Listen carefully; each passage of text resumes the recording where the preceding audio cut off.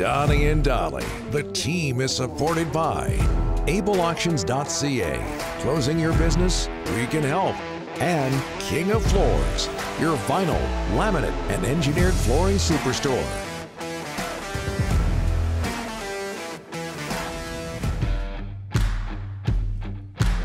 It's Wednesday, just ahead of Thomas Drance. All of our guests today sponsored by the O's marketing team at Royal LePage. They will find your next home in Nanaimo, Nanoose Bay, Parksville, and Qualicum Beach. Find out more at wearerealestate.com. Donnie and Dolly as a whole, presented by Able Auctions. If you have assets, inventory, or equipment that you need to sell, email sales@ableauctions.ca. And King of Floors, your vinyl, laminate, and engineered flooring superstore. King of Floors. You wanted to say something. Yeah, I want to get this in. A buddy of mine, Rick Nickel, longtime NHL scout, just texted me. Great point by Donnie. I hate to read this. This is disgusting. Great point by Love Donnie. Great hockey players don't necessarily mean that you can evaluate talent, value, draft skills, any part of building a winner from behind the scenes. That's Rick Nickel, my good pal, NHL scout, and he's on your side. Okay. He's supporting you. So I know this is getting off the subject a bit, but you know I'm involved in Port Moody minor hockey, and there's some just incredible coaches out there at the rep level. And through the years, I just can't believe how these guys will look at somebody. These are guys who they're not NHL scouts or associated with an NHL team. They'll look at a kid early and go, "Yep," and I'll go, "Why are we talking about that? That kid looks awful." And then eventually you see what they see, but they see it early. Yeah. It's really a skill, really a talent, sure. And vice versa too. Oh, 100%. Okay. Let's bring in Thomas Drance. He covers the Canucks for The Athletic. Thomas, thanks for doing this. I wonder if you could give us a blow-by-blow of last night's or yesterday's 4-2 Canuck win. You got Thomas? Thomas. Yes. Hey, bud. Thomas, we need to know about the hockey game played yesterday. Give us a period-by-period description of it. Well, as the game went on and I drafted 1,000 words and chatted on the phone with you, Rick. Yes. Occasionally I'd look up and ask Carmen Dial, who scored? Spent the whole game on the phone. It was a very weird experience, but things were moving quickly yesterday afternoon. You know, and it wasn't just Will Lockwood's disruptive forechecking, a bright spot in this season. All right, Thomas. So what do you believe when it comes to Jim Benning, the Sedins, Jeff Courtnall, etc.? Oh boy, let's unpack this. Yeah. Let's unpack this. I think it's important to note that just off of what we have publicly. So this is nothing that I'm reporting, but you know, you had Arthur Griffiths on yesterday, and he said he talked to Canucks ownership. Yep. Jeff Courtnall talked to Canucks ownership and mentioned that there have been others. We know that Henrik and Daniel have talked to Canucks ownership over the course of the past 10 days. So while the club has retained Jim Benning, we also know that they solicited a ton of opinions from a variety of people in the local hockey community about the direction of the franchise. So, you know, that suggests to me that while the club has decided to move forward with stability at the top of their hockey operations pyramid, you know, certainly they considered other options. They considered other routes. They listened to a variety of different people and got their take on what the franchise needed. You know, that's a really interesting marker to me because it does suggest anyway that at the very least the club and club leadership is aware that, you know, what occurred this season was well below expectations, well below any reasonable standard, and that some sort of change is needed, if only to mollify the public. And, you know, I think that's a fascinating sort of dynamic because with Benning, we've got from February his declared timeline for this team, right? 2 years away, right? 2 more years. Need to hurdle some of this bad money or inefficient money that's still on the cap this year, and then that's the year. But at the same time, we also know that he's got 2 guaranteed years remaining on his contract, and the logic of that suggests that personally, right, from his perspective, next year is all important, and probably, gentlemen, the first part of next year, right? So you've got a publicly declared timeline that really opens, a window opens 2022-23, and yet the internal logic of how this club's positioned themselves suggests that, you know, in all likelihood, this offseason's going to transpire with a fair bit of pressure on the front office to ice a competitive team, a team that might, make the playoffs in a world where fans are in the building as soon as spring 2022.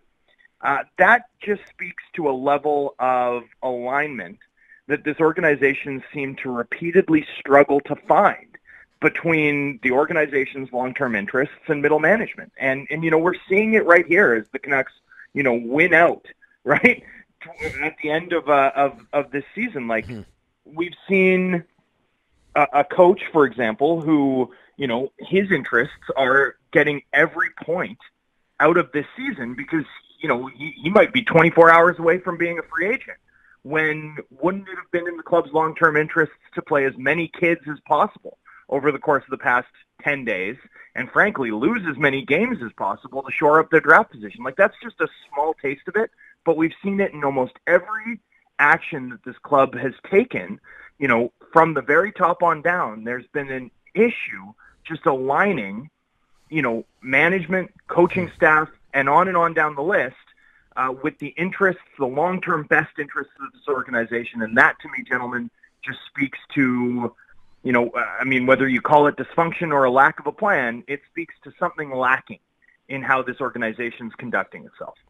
As far as the Sedins goes, Thomas, bringing them in, or the possibility of bringing them in, do you think that would, and use the word mollify, way too big for Rick and I. Don't use words like Thomas that, please. Don't use the word Thomas. Thomas, do you think that would upset the fans in a red herring kind of way, or please the fans? Well, I think fans will see it as like a smokescreen that is unsatisfactory ultimately. Mm-hmm. But and I've got to say this, I wrote a column on Monday about how if the organization was considering, alumni with no experience, that they were out of ideas and options, right? Like, that's the headline of my column. And yet, when I consider Henrik and Daniel specifically, and when I consider that the conversations are, as I understand it, focused on replicating something a little bit more prescribed, something along the Chris Drury or, Steve Yzerman model of gradually apprenticing within a hockey ops environment with an eye toward larger things down the line. To me, that can only be good for an organization. And the reason for it is that Henrik and Daniel are people of the absolute highest caliber. It's not just that they're extremely intelligent as hockey minds based on how they played the game, based on their unique experience in the sport, the geometric mastery that they evidenced as players. It's also based on the fact that these are men who, have a very holistic view of life, right? Of the centrality of family, of the importance of fitness, of, a healthy way of centering sport in your life without it being all consuming, right? These were competitive gentlemen, but they were never maniacs. They were never, Michael Jordan type people who have an obvious hole in their soul that can only be filled by winning. When you can add people of that caliber to your organization, I don't think that can be a bad thing. But I do think putting them into a position where they can excel is crucial, being gradual about it. And the fact that they're being so deliberate, and I suspect it is being driven by them, the fact that they're being so deliberate about exactly where their feet will fall as they re-enter the professional hockey world in a management capacity. I think that's an extraordinarily good sign and something that can benefit the organization if it's positioned in the right way. Thomas, you said on the Vancast, potential trade requests coming. Unhappy group, players aren't happy. I've certainly heard some of the things that you've heard.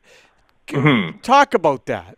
Are there going to be players this summer that are going to ask for a trade? Yeah, look, let's be very clear. I was talking about on the Vancast going through the leverage of this offseason, right? And I mentioned Hughes and Pettersson's contracts, and I mentioned, the challenges of expansion, and then I mentioned, honestly, there could potentially be trade requests coming, I suggested, because this is an unhappy group. And I do think, and I don't even think this is poorly documented. This is relatively well documented. I do think that, in that room right now, there's a variety of players that are, looking at what's transpired over the last 8-9 months since they left the bubble and sort of looking at it with side eyes, wondering what's happened, right? From the communication that surrounded the COVID outbreak to, key departures and players that departed the organization, upset with how they were communicated with or upset by the offers that were made to them. You have Thatcher Demko the other day going to bat for his coaching staff. And Demko is not among, the players that I think we're looking at as being unhappy. But, the fact that he felt the need to step to the plate in the way that he did and defend his coach does suggest that, what's gone on in terms of coaches with lame duck status doesn't escape the players' notice, right? I do think that whether or not there are in fact trade requests, and I do think there's some possibility that they could come. Perhaps it doesn't get that dramatic as things play out, but I do think repairing trust and selling long-term vision in terms of how this organization sees it to the players in that locker room, I do think that's a big challenge that the club is going to face this offseason, and I think it's a central one. And not Thomas, not just with the players in this room either, Rick. I think with some players around the league too. Yeah, and veteran players don't like to lose. They want to be in a winning atmosphere, and if they are, some players not happy, it's not really hard to believe. Travis Green, last game today. Is it his last game, Thomas? Is there going to be a deal in the 11th hour? I don't know. I don't think so. That doesn't seem likely based on how all of this has trended at this juncture, right?